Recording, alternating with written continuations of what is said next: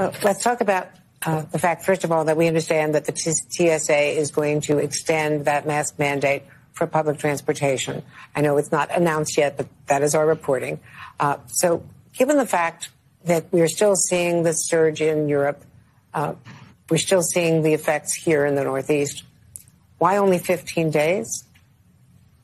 Well, I think, Angie, because it's a moving target and we really want to see what the pattern is here in the United States, I think making a decision for April 18th, I would agree that we really do need more time. It isn't like things are static.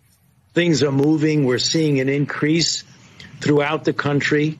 We're seeing it more so in certain cities and certain regions than others. And until we get a really good handle on it, I think it's prudent. I mean, I don't know what the official word has been about that, but if they do extend it, I would not be surprised, and I think that that would be a prudent thing to do. Bruh. Do me a favor, please. Get out of here. Get out of here, man. Shit, I'm saying.